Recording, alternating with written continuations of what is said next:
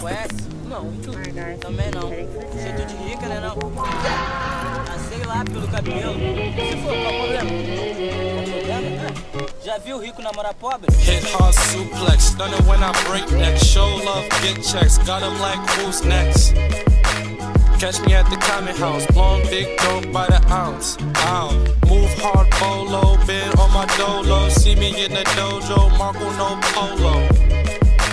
Catch me at the common house, blowing big dope by the ounce. Ow. See me at the playground where they go spray rounds. Know I've been around town, summer hits around sound. Catch me at the common house, blowing big dope by the ounce. Ow. Mario flow Luigi, dripping wet Fiji. Hit him with the squeegee, feeling on her GGs.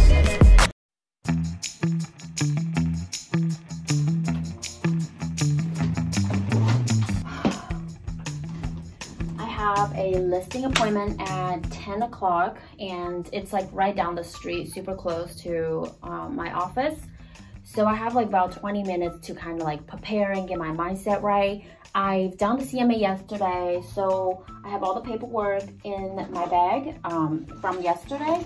So what I did is I print out some comps and then also obviously the listing contract, consumer notice, estimated seller cost. And then I put the lead paint and the seller property disclosure on this side, my stuff on this side. And what else I start doing is I got this clipboard from Joey. So I print out the information from public record, and then I will label like their square footage, how many bedrooms they have, and kind of verify that information with the seller, because sometimes it is different. Like from public record, it could be smaller than how big it actually is.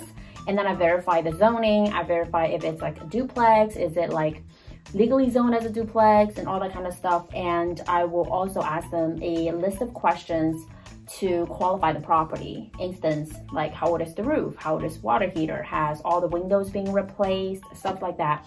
So I'm pretty much prepared and it's not that far away, but really excited to go on this listing appointment.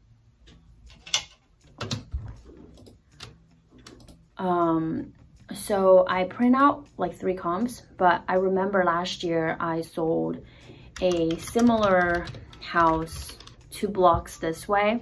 I forgot the property address, so I'm gonna look it up. And then at 12 o'clock, I have someone to come in and do a deed package. So like a closing. And at 5 o'clock, I have another listing appointment, but I'm also trying to get, you know, all my follow-ups done, expires, cancel listing, my admin work with all my actives, and also the ones that are about to close.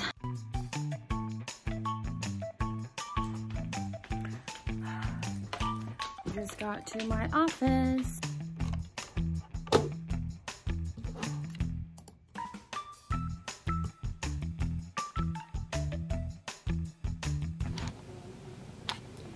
Hi guys, welcome back to my channel. So in today's video, I wanted to do the reason why I like to be a listing agent versus a buyer's agent. So if you're new, you guys probably already know in school that a real estate agent can be separated as a buyer's agent or listing agent, or it can be both. Like you can choose to work with buyers and seller at the same time.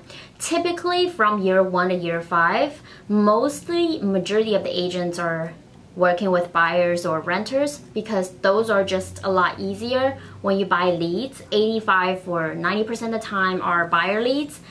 And then you start working with first-time home buyer or investor, and then once those buyers of yours are ready to sell, then you start taking listings and do listings. But people also know in this business, listings also are the game, because once you have listing, you are going to get a lot of buyer leads or buyer who wants to see your listing.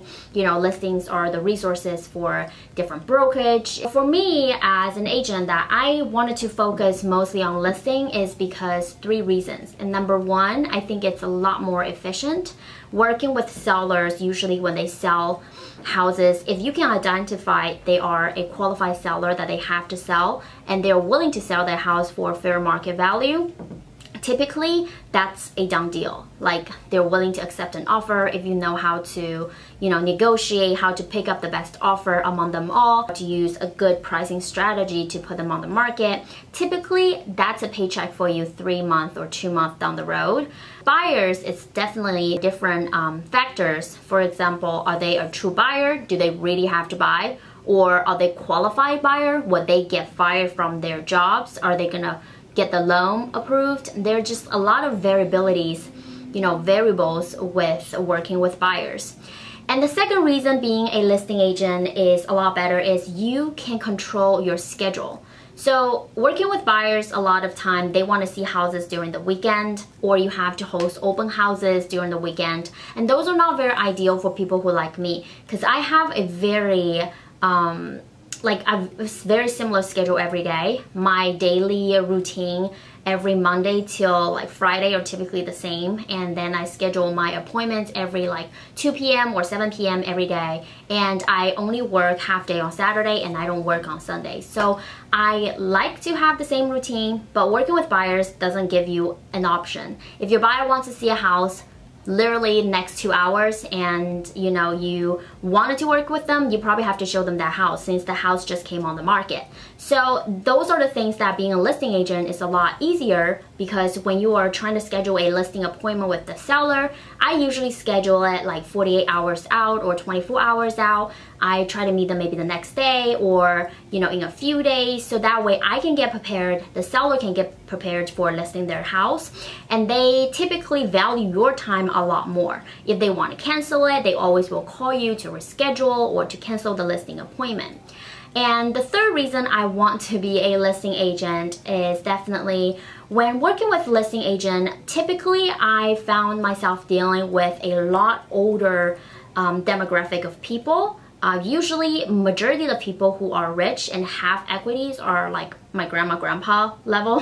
So if you guys like see in my office, I always have clients coming in for settlement or, you know, just come in and talk to me. Most of them, average of my clients are between like 60 to 70 year old. I had a couple sellers who are almost like 90 years old. I love working with older people. I mean, they have a sense of humor and they're very respectful.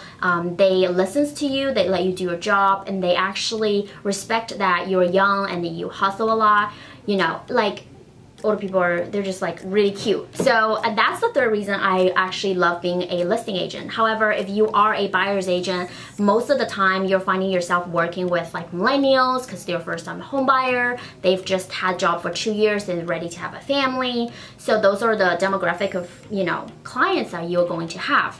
And I know in this video I talked about 3 reasons I want to be a listing agent. So in the next come up videos, I will give you guys 3 pros about being a buyer's agent as well. It's not like listing agents like all good things. There are definitely, you know, flaws about being a listing agent. There's definitely headaches and troubles and, you know, all that things. Also, I will conclude in the next video when I talk about being a buyer's agent. So if you watch until this far, make sure that you comment fortune cookie down below and subscribe to my channel. We just hit 10,000 followers. I'm super excited. You know, I am going to plan a lot more content for you guys and just film a lot more videos, try to upload every 2 to 3 days.